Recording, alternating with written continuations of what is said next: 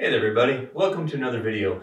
In this video we're going to talk about some rational functions as they relate to transformations. The main thing I want you to get out of this video is the interplay between two new functions and their vertical asymptotes, or each vertical asymptote that these functions have.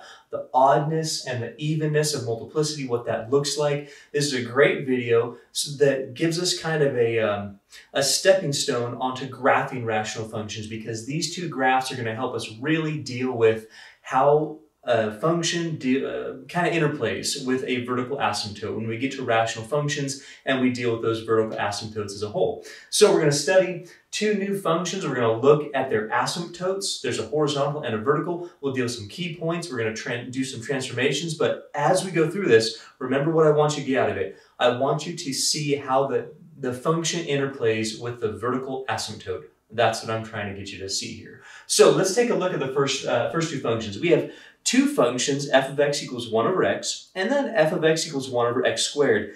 This first function is called the reciprocal function sometimes. They're both rational functions, but this has a special name called the reciprocal function. So if you're ever asked for that, that's what they're referring to. And we're going to go ahead and graph them. The first thing I want to do is what we practiced last time, dealing with a vertical asymptote. You know this, that the first thing we do in graphing is look at the domain. So let's take a look at the domain of 1 over x. And right off the bat, we see that if x equals 0, we have a pretty serious problem. You remember this, that we'd factored this. It's already factored. You'd set every factor on the denominator, that's just x, equal to 0, and that defines our domain. So we'd say, okay, we cannot allow x to equal 0. So at x equals 0, we have something that's not allowed, either a whole or a vertical asymptote. That's the way in which we can't allow x to equal 0. It's a weird way to say it, but that's kind of what we're doing. So we'd set x equals 0 and say that's a problem. That creates this domain issue for us, and that defines a graph issue. So we look at x. We say, hey, if x equals 0, that factor is causing a problem for us. So let's see if we can cancel the factor out. If we can, then that's a whole. If we can't, then that is a vertical asymptote. And we say, well, we can't cancel out x. There's no way to do that. So at x equals 0, we have what is called a vertical asymptote.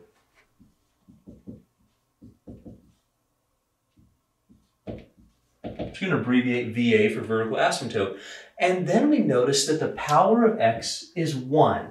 That gives us an odd multiplicity vertical asymptote. And as we studied in the last video, we know that odd vertical asymptotes behave like this or like this, depending on some signs. So this is odd. Here's what I want you to associate with odd vertical asymptotes, that odd means opposite, so odd or opposite infinity. So if you can remember that, odd multiplicity for vertical asymptotes means opposite infinities. That's kind of the same idea for odd x-intercepts. That was opposite signs. That's why they had to cross. Here we have opposite infinities. You don't cross anything with them because it's not continuous, but they go to opposite infinities. And we talked about why that was in that video.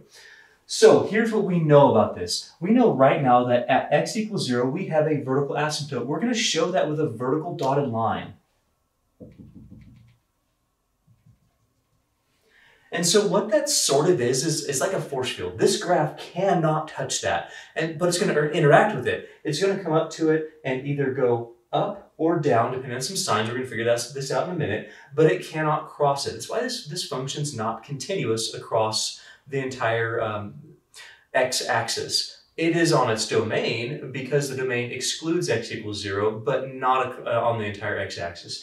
Let's go ahead and do the two other things we need for transformations. Number one, I'm just going to tell you right now that this thing has a horizontal asymptote. We're going to study this in the very next video, like when you would get a horizontal asymptote. I'm going to show you right now that end behavior can give you a horizontal asymptote. This horizontal line that your function actually can cross, but ultimately at the end behavior, it's going to tend to that value. And so this horizontal asymptote is at y equals 0. Horizontal, remember, y equals a value. Vertical is x equals. Horizontal is y equals. And this is going to be 0. How I know that is because if you let x increase without bound or decrease without bound, so in other words, it's this idea of a limit. A limit is take x and let it approach, never really get there, but approach some value, get really close to, or get closer and closer and closer to some value.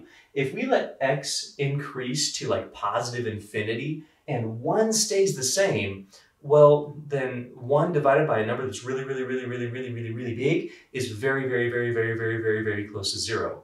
Does it ever equal 0? No, it doesn't. And that's the idea of a limit, in as simple as I can make it for you. Let's let x go to negative infinity. Well, 1 divided by something that's really big in absolute value but negative is still going to be close to 0, but sort of a negative approaching of 0. So this graph has that horizontal asymptote at y equals 0. We're going to show that with another dotted line. And so we know this has two asymptotes. It has a vertical, it's got a horizontal at x equals 0 and y equals 0 respectively.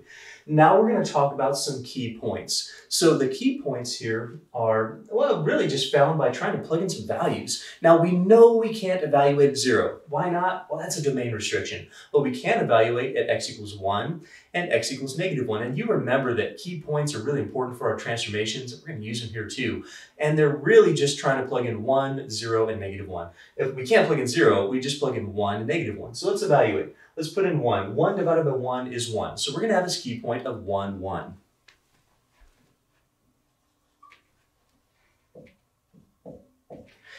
And likewise, if we evaluate for -1, 1 divided by -1 is -1. So we have -1, -1. And you might have kind of guessed by the exponent that multiplicity was 1. And so we might assume that this is an odd function. Well, our key points bear that out. And the way that our signs interact also bear that out. So even an oddness is usually just power functions of polynomials. But when we take a look at this, at least that's where we get the name from, this is an odd function. And so we do have the symmetry about the origin. So if you take this picture and rotate it 180 degrees, you're getting the same picture. What that means is that when we graph this, we have to interact appropriately with our asymptotes and still make it through our key points. So here's how this function absolutely has to look. And if you think about it, if you plug in positive values, you're going to get positive values. You're going to be in this first quadrant. If you plug in negative values of x, you're going to be getting out negative values. You're going to be in the third quadrant. So how this function looks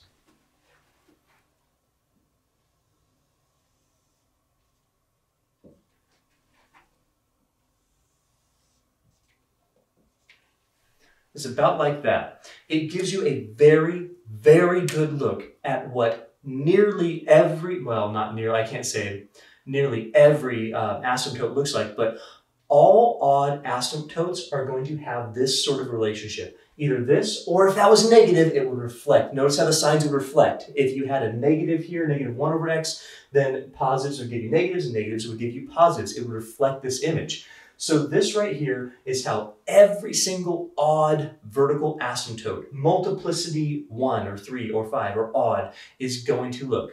Odd means opposite infinities. It's a very good practicing tool for us when we get to graphing rationals. So understand that an odd vertical asymptote is going to look like that. Odd means opposite infinities. So keep that in the back of your head. Now let's move on to the next one. We're going to do the same thing, but pretty quick. So we're going to do kind of likewise what we did over here. We're going to take our domain and say, all right, let's look at our function. And it's completely factored. And we go, all right, how we deal with domain is we take every factor on the denominator and we set it equal to 0. Well, there's only one factor. There's x. It happens to be repeated, but there's only one factor. So we say, hey, if we take that factor and set it equal to 0, we are going to have a domain issue. X can't equal 0. Now we look back at that x. Can you cancel out the factor that's giving you the domain problem? If you can, you have a hole. If you can't, you have a vertical asymptote. Well, we can't. So we define our domain, and using the domain and the fact that we cannot cancel any factors helps us to define what happens at that value of x for which this function is not defined. So at x equals 0, we have a problem. This says you can't allow x equals you can't allow x to equal 0, and now we're saying how you can't allow it. Are you not allowing it by it being a hole, just a missing point, or are you not allowing it by a vertical asymptote? And for the same reason we had over here, we are going to have a vertical asymptote. However, the multiplicity matters. Multiplicity of a vertical asymptote will tell you how it behaves. So when we look at that, go, hey, that's a multiplicity 2 for the factor that gave us a domain problem, for the factor that caused a vertical asymptote. That multiplicity 2 is even. Well, an even vertical asymptote does something different than an odd vertical asymptote. Odd has opposite infinities, even has this idea of symmetry across this vertical line. It has this idea of same infinities, either both up or both down. So when we take a look at that, we go, all right, well, we know we have a vertical asymptote. We're going to do the same thing. We're going to draw that vertical line at x equals 0. So that's x equals 0, just like this one was. This also has a horizontal asymptote for the limit ideas, but I want you to look at it. If I start plugging in really big positive numbers, by the way, I'm trying to preface our next video on horizontal asymptotes here, just to get your brain kind of rolling on it. If I start plugging in really big values of x, I'm going to get really little numbers in a fraction. So 1 divided by like a billion is close to 0. A billion is not even close to infinity. So like 1 divided by a billion squared, oh my gosh, that's like super close to 0. 1 divided by a trillion squared, that's even closer to 0. So as I go this way for a long way, this function is going to get super close to 0, even faster than this one did. Now, let's plug in some negative numbers. If I plug in negative numbers, wait a minute, I'm squaring them. If you take a negative number and you square it, you end up still getting a positive. Well, that's true. So if I take really negative numbers, like negative a billion, and I square it, I'd still get 1 over a billion squared. It's going to be a perfectly symmetrical graph. Man, I need you to see that. I need you to see that this graph has symmetry across the y-axis. Why? Because that's a vertical asymptote. Because if I plug in positives and negatives, x squared takes the same value for those. If I plug in 1 or negative 1, negative a billion or positive a billion, I'm going to get the same exact values out. It's a mirror image. So this models perfectly how an even vertical asymptote works. It's going to say, well, yeah, I mean, if it's symmetrical, you have to be going to the same infinity. If this is opposite, you have to go into different infinities. The signs would be different here. So we know that this is going to look like this if this is positive, or if I put a negative in front, I'd get all negative values. So no matter what, if I plug in any number here right now as the way it is, I'm getting all positives. If I put a negative in front of that and I square it and then make everything negative, I get all negative values. So we know what that's going to look like. This also has a horizontal asymptote for the same reasons that one did. And I just explained that. So as we go to positive and negative infinity, a limit idea says, what's the value of the function approaching? What's it getting to as your x gets to this value? So as our x gets to negative infinity, this function is getting close to 0. As x gets to positive infinity, this function is getting close to 0. It's doing the same thing on both sides. It has that symmetry. Now we're going to do our key points. So key points work the same way as this did. If I plug in 1, hey, 1 divided by 1 squared is still 1.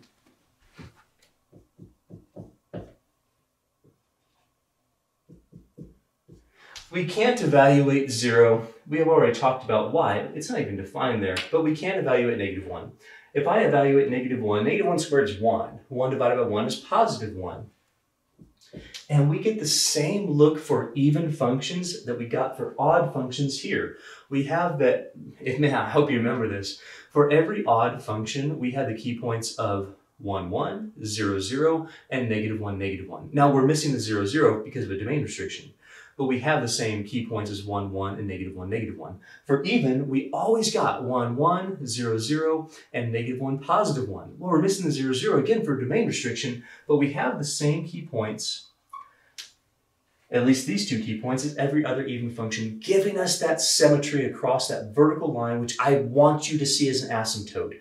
Now we're going to go ahead and evaluate. Graph it. So when we graph it, we have to behave with both our vertical and horizontal asymptote. It's going to be a little bit more dynamic of a graph than this. It's going to get smaller quicker.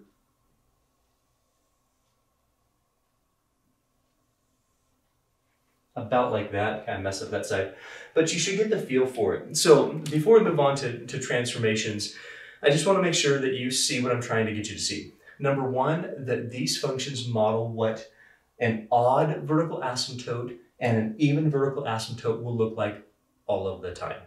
Yes, you can reflect this. Yes, you can reflect this. So even vertical asymptote will always look like this or like this, depending on sign issues. Odds will always look like this or like this, depending on sign issues. They all look like that, and I need you to know that. So we're going to practice that right now. I'm going to show you the transformations. We're going to be transforming with our shifting. Remember, up, down, left, right, reflecting, using our key points. We're going to be doing that. That's why we did our key points here. But I always am going to be referring to, hey, take a look at your vertical asymptote and see how this is relating. So that's what we're going to do. All right, let's get started. So we have f of x equals 1 over x squared plus 3.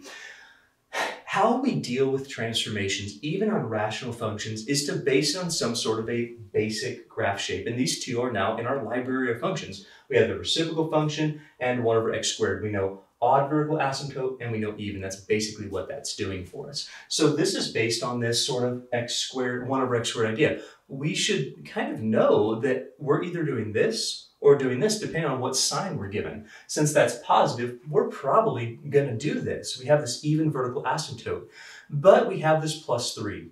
What we learned a long time ago, and if you want to refresh your memory, go back and watch transformations video, that plus 3 is a vertical shift. Anything after the function, outside of parentheses, after like the function's been dealt with, plus or minus, plus means up and minus means down. So that's a vertical shift up 3 units. This does not have a a horizontal shift left or right. That would happen in parentheses like that one. So all this plus 3 is doing is saying, hey, take this function, shift it up 3 spots, and that's about it. So if it doesn't shift left or right, but it does shift up, what that does to our function, it takes our asymptotes and it moves those as well. Well, wait a minute, that means that's a really nice weighted graph. And this is why I taught you the transformations that I did a long time ago, is because it's modeled right here perfectly. So what that plus 3 does is says, well, wait a minute, if I had a horizontal asymptote at y equals 0 like I did here, but I'm shifting up 3 units, let's just imagine that my horizontal asymptote is going to be shifted up 3. And you know what? It is going to be shifted up 3.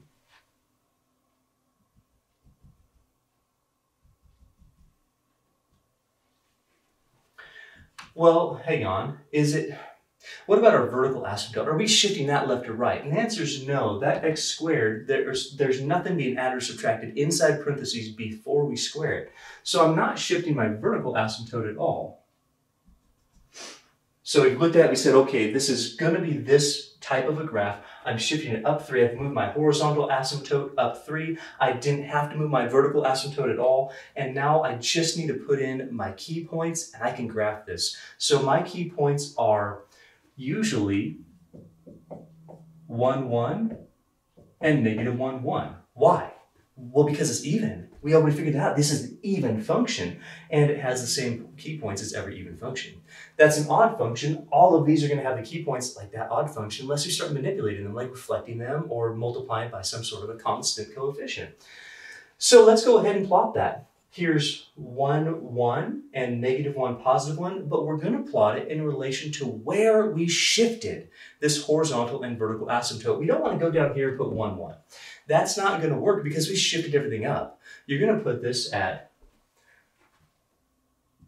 1, 1 and negative 1, 1 in relation to like your new xy axis. I know this doesn't exist here. Like this is not your actual x-axis. This is your horizontal asymptote. We did shift that. So that's what that is. Use your key points in relation to that. Just wherever your horizontal asymptote is, that's where your key points fit. So 1, 1 and negative 1, 1 in relation to that horizontal asymptote. The real points are 1, 4 and negative 1, 4. That's true. Also, I want to make this mention, if you want to be a little bit more accurate with this, do things like find the y-intercept. Now we can't here because x is equal to 0, it gives us this domain problem. So we can't do that. But what we could do is plug in something like 1/2, negative 1/2, or plug in 1/2 and use symmetry. If I plug in 1/2, 1/2 squared is 1/4. But 1 divided by 1/4 is 4. 4 plus 3 is 7. So if I plug in 1/2, I get 7. Now remember, If this is an even function, it has to be symmetrical across that vertical asymptote. I'm going to start saying that very specifically, that it's symmetrical across your vertical asymptote, because as we shift, you're going to lose that thought of symmetrical across the y, because we're shifting that asymptote, but it will be symmetrical across the vertical asymptote. So if I plug in -1/2, I would have to get the same value. That gives us a little bit better of a graph. We know that we have to behave with our asymptotes.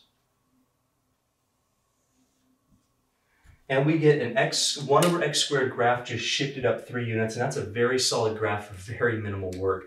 That's what I would expect for you to do, is to be able to look at this and think, oh, that's 1/x². That's going to look like this or like this. Oh, that's a vertical shift up 3. Great. That's not reflected because it's positive. I'm not changing my key points at all. I'm going to shift, use my key points, and then I'm going to graph. Now, let's take a look at the vertical asymptote to make sure that it models what we thought it would model. So if I take a look at this domain-wise, and I look at, hey, let's look at our denominator. Our denominator is just as a factor of x. If I set that equal to 0, that defines a domain problem for me.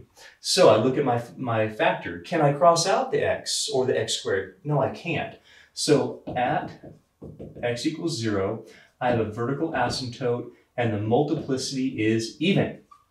That gives us the symmetry. That's exactly what we said here, and that's why this picture looks that way. Here's our vertical asymptote at x equals 0. Here's the evenness of it. It's going to the same infinity, and that's what I want you to know. Let's move on to the next example.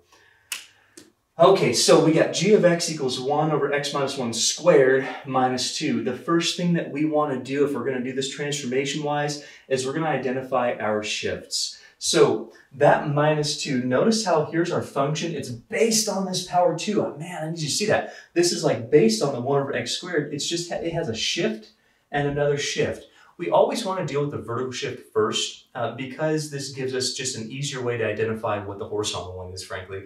So I'm going to look at that and go, okay, that -2, that is a vertical shift down 2 units. It's after the function. We identify that as a vertical shift down.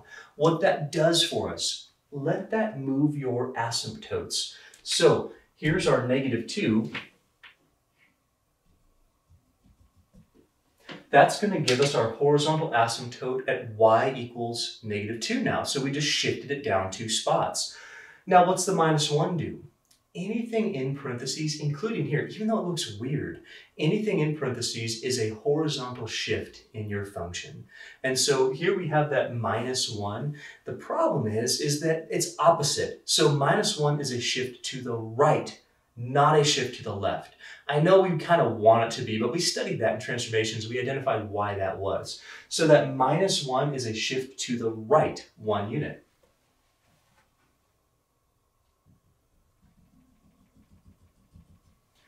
Well, now what that does, it says, hey, if you had a vertical asymptote at y equals 0, but this entire function is shifted to the right, it's going to shift that vertical asymptote to the right as well. It's not going to change the fact that it's even, it's just going to move it. And so we've moved this horizontal asymptote down 2, sure, the whole function shifted down 2, and right 1, sure, the whole function shifted right 1. And now from there, because your key points interact specifically with your asymptotes, we're going to plot our key points, but we're going to do it in relation to where this stuff ended up. So we're going to plot our key points of 1, 1, and -1, 1. It's an even function. It has to be that. It's even in relation only to that vertical asymptote, though. Notice how it's not an even function anymore. So like in relation to the y-axis, it's not going to be symmetrical about the y-axis, but it is going to have symmetry across your vertical asymptote. And by showing it, by doing it this way, you're actually showing the axis of symmetry automatically. So again, down 2, move your horizontal asymptote. Right 1, move your vertical asymptote. You've shown the axis of symmetry. You will have symmetry about that vertical line, but no longer the y-axis. And now we're going to plot it. So we're going to use the same scale, but plot our key points from our new horizontal and vertical asymptote. That's, from here, that's 1, 1, and -1, 1. If we wanted to be a little bit more specific on where things happen, we might want to plug in some other values. Like you could plug in 1/2 or 1.5 if you wanted to, use some symmetry there. You could plug in a value like 3. You could plug in a value like -1 and get a more specific curve out of it. Now, since we know the shape of this, we can sketch it pretty accurately. We know that because this is even, we have these key points. You've already shown your key points. This graph has to look like this. It has to interact with our asymptotes in a certain way.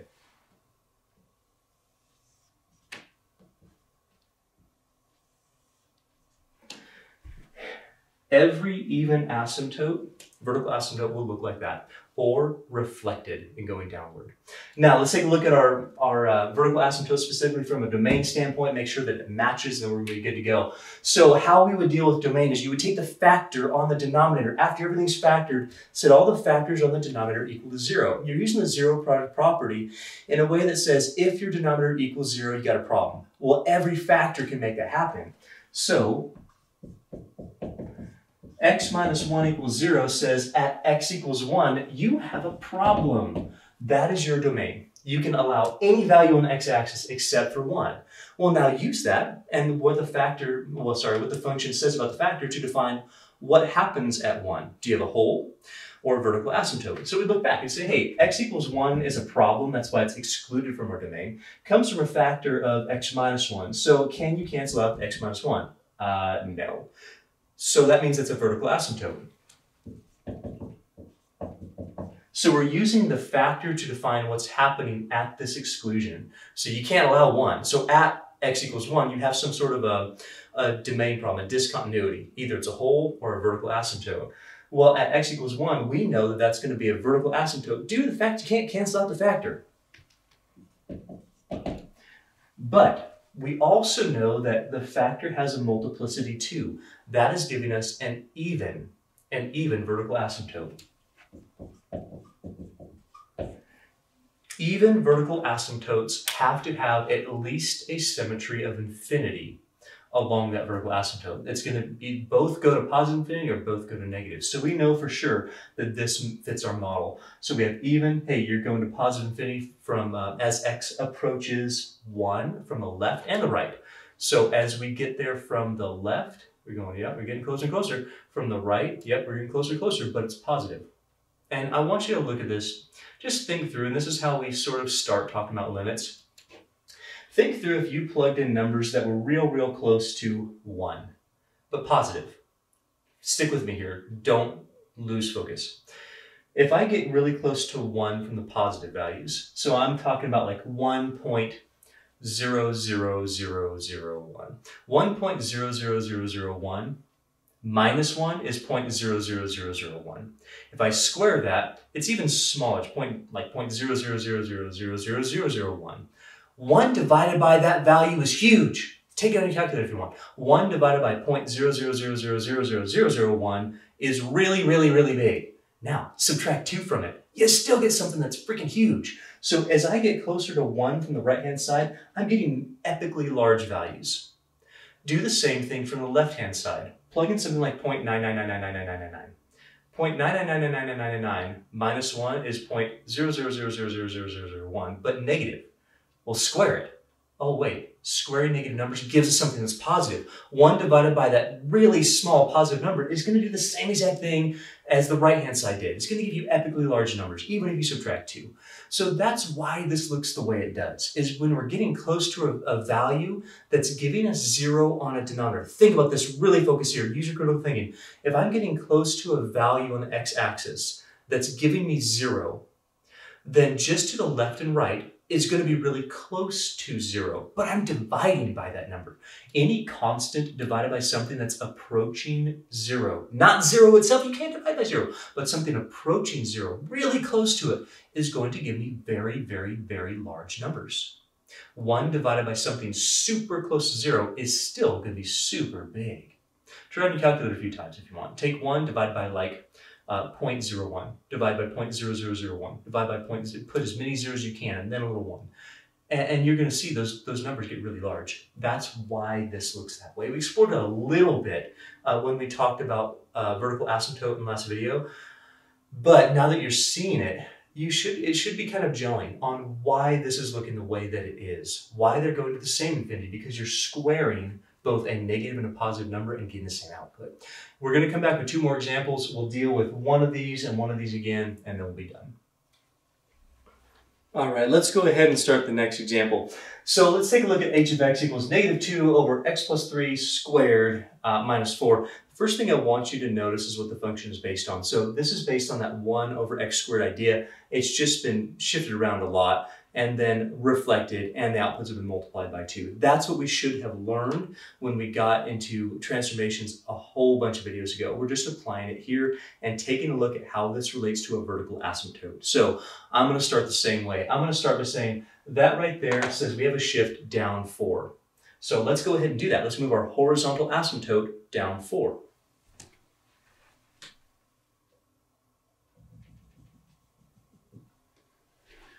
Next we say, well, what's that do? Inside of parentheses in your function with your variable, when it's right next to the variable in parentheses, what you have is some sort of a horizontal shift.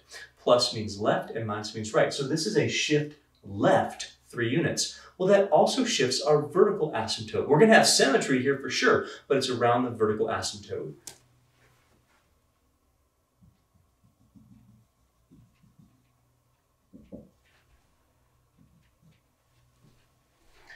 And now we're going to identify our key points. So how this function, the 1 over x squared function works, it's based on an even function. So it's based on the fact that we have to have negative 1, 1 and positive 1, 1 as key points.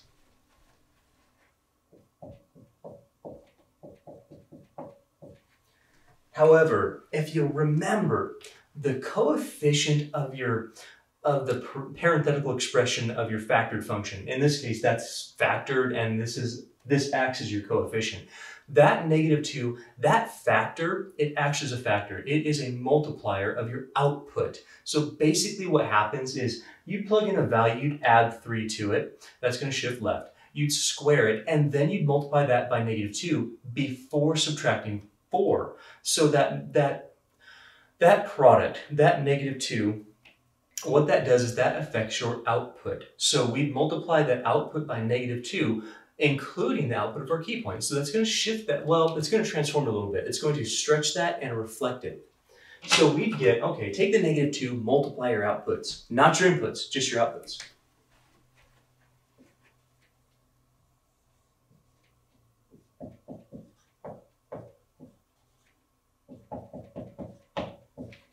And that gives us sort of a manipulated key point here. So what have we done? We've shifted down 4. Yeah, move your horizontal axis. Horizontal asymptote. We've shifted left 3. Yeah, move your vertical asymptote. We had key points, but we know that negative 2 affects the output. So let's multiply that. We're still going to get symmetry. We still have an even-based function. It's not even as far as related to the y-axis anymore, but it is related to your axis of symmetry or your vertical asymptote. They're the same thing when you're dealing with these transformed rational functions based on just a sort of a power function for rationals. So when we do this, we're going to say, all right, let's use the same scale and plot 1, negative 2, and negative 1, negative 2. From here.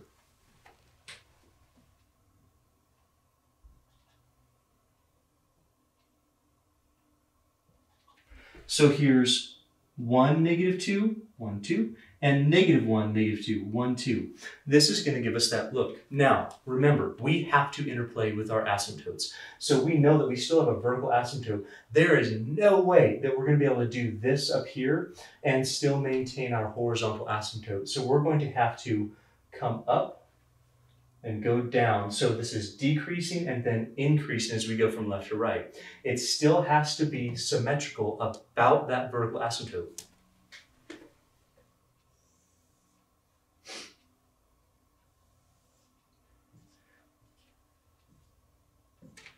Now this function is a little bit off because I didn't check for the y-intercept. So if we wanted to, we could do stuff like that. So if we wanted to plug in 0, 0 is always going to give us a y-intercept.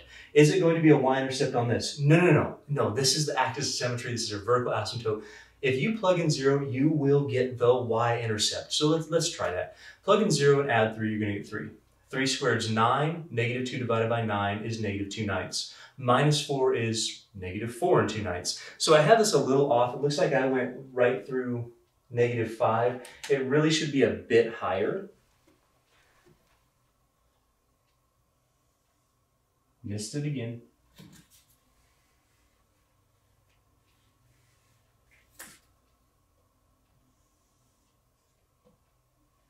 And then we could use that symmetry to do the same thing over here. So we'd say this is 1, 2, 3 units away from the y-axis, go over 1, 2, 3 units away, and you'd have to go through -4 2/9 as well. Now, let's take a look at the vertical asymptote from the nature of a domain standpoint, make sure it matches, and then we're going to be good to go. So if we had to do this by just studying the domain, what we would do is we'd look at our factored function, which we have, and we'd set the factors on the denominator equal to 0 by the zero product property, checking for domain issues. And you go, well, there's only one factor. Yeah, it's x plus 3.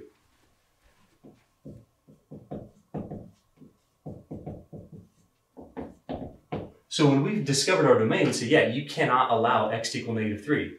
We haven't. There's nothing on x equals -3. Some students get confused and say, well, I thought you couldn't intersect the y-axis. Well, you can if you start shifting these rational functions around. You certainly can. It's just that if your domain says x cannot equal 0 and you shift it, well, where you shift it to, x cannot equal that value. We shifted left 3 units. That's why we cannot allow x to equal -3. How we can't allow it is, look at your factor. If you can't cancel it, it's a vertical asymptote. So at x equals 3, we have a vertical asymptote, the multiplicity of which is 2. That means it's even. That means it has to go to the same infinity, either both positive or both negative. That's a must. And so here we're going to both negative infinity as we approach -3 from the left and right. If you want to go through that sort of, not really a proof, but an exploration of why it does that, do it. Do it right now. Take something like -3.00001. -3.00001 plus 3 is -0.00001. Squared is positive but very small. -2 divided by a very, very small positive number is a very, very large negative number. And the same thing would happen if you plugged in -2.9999. 2.9999 plus 3 is 0.00001. Squared is even smaller. -2 divided by a very small positive number. Negative divided by a very small positive is going to give you a very large negative number. That's why they approach the same infinity.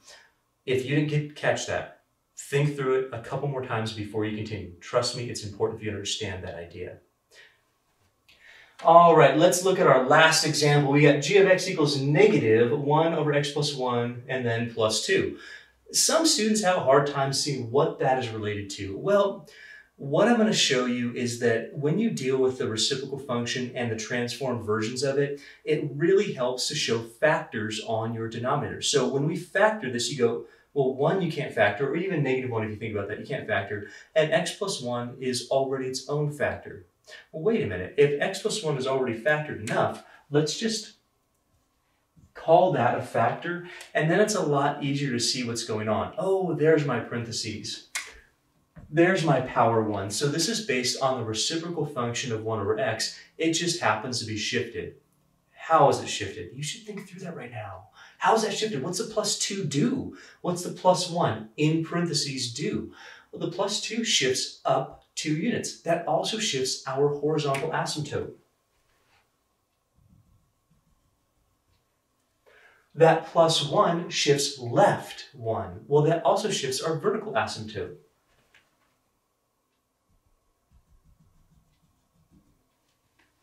Do we have key points? Yes, of course. But remember, this is now based on an odd function. There is no even power there anymore. This is based on an odd function. This is 1 over x. So the key points for 1 over x, or any odd function, are 1, 1, and -1, -1. That's what we would normally graph. However, just like we had in that example, that -2 affected our outputs. This -1 is also going to affect our outputs. You know that that's a reflection. So instead of doing this, this graph is going to do this. It's still going to have opposite infinities. We know 1 over x does, but we're going to have to reflect it. So this -1 actually changes our key points a bit. We're going to get 1, -1, and -1, +1. It's reflected that. And we're going to graph that in relation to our sort of new xy axis, or if you want to think about it this way, our asymptotes. These are related to our asymptotes. We know that we're going to get 1, -1 in relation to where these asymptotes cross. So based on that scale, here's 1, -1, and here's -1, +1. So 1, -1, 1, -1, and 1, -1, +1, -1, +1.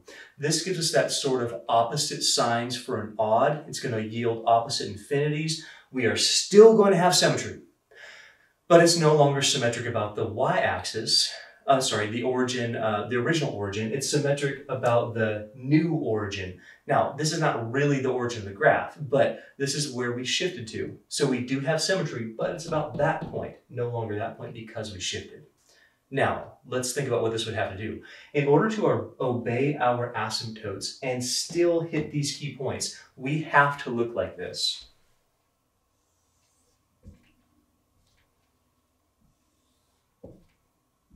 And we are sketching. If we want to be a little bit better about it, we plug in some values like -1/2. We do something like that. We plug in maybe -1.5. You want to plug in something like -2. Well, not -2, we already have that point. But something like 1 or -3. You could do that. You can still use symmetry here as well. So if you wanted to, you could plug in something like 1. And so let's see, let's do that. So if I plug in 1, I would get 1 + 1 is 2, -1/2 is -1/2, plus 2 is +1.5. So I know that this has a point at 1, here's 1.5, right about there. Well, what that means is that if I take this symmetry, please watch carefully, where's the symmetry happen? Across the y or across the axis of symmetry? And it's got to be the axis of symmetry, that vertical asymptote. This is 1, 2 units away from the axis of symmetry. If I go 2 units away on the other side, 1, 2, and then I take this as, all right, this was half a unit below the horizontal asymptote. At this value, I need to be half a unit above the vertical asymptote. That's about right there. Then we can use the symmetry. Remember how odds work. You do opposite values equals opposite values. So if I was 2 units away from the axis of symmetry and I have an odd function, one's below and one's above. The same exact sort of spacing, if you will, on that horizontal asymptote. So we can do that, use symmetry as well, and get a fairly good looking graph for at least minimal work. Now let's take a look at the domain, make sure that actually works. Domain would say from a factored function, in this case a rational, we're going to take every single factor on the denominator that has a variable and set it equal to 0. That's going to define what we can't have in our domain. You can't allow -1. We haven't. Well, how can't you have it? Can you cancel the factor? No. If you can't, then you have a vertical asymptote.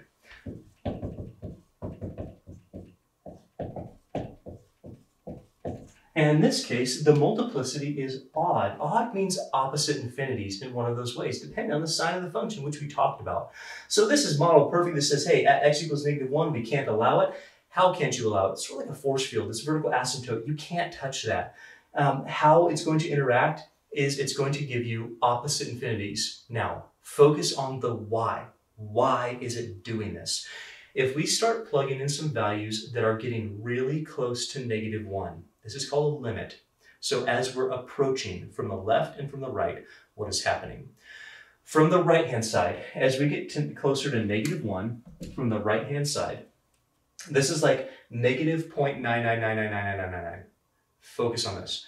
If I plug in -0.999999999, -0.9999999 plus 1 is positive 0.00000001. To the first power, that's still positive 0.00000001.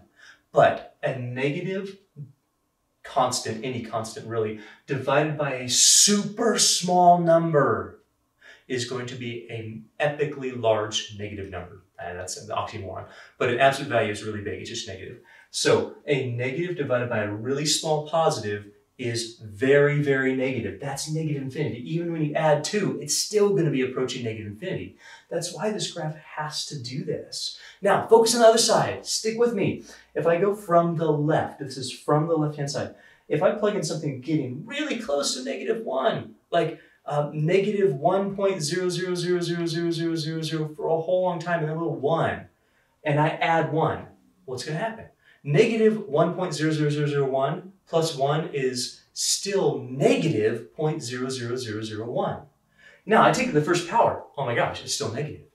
But wait, negative 1 divided by a negative really small number. Negative divided by negative is a positive, but it's going to be huge, a huge positive number. So as I'm coming this way, I'm starting to get really, really, really, really, really big numbers. And I add 2, it's even bigger. That's going to explode to positive infinity. This is why these have opposite infinities. Odds always do this because they have opposite signs for values that are on opposite sides of a vertical asymptote. That's why. Evens are different than that. Evens have the same sign for opposite sides of a vertical asymptote. I hope that makes sense. I hope now you have a very good connection between the transformations and these rational functions and seeing what a vertical asymptote will do. It's a hugely important thing because we're going to be graphing these. We're not going to do specifically with key points, but we're going to be using the fact that odds do this or this, and evens do this or this. And now hopefully you have a better understanding of why. So next time we'll talk about horizontal asymptotes, we'll talk about oblique asymptotes, and then we'll start getting into graphing rationals. Hope you're doing well.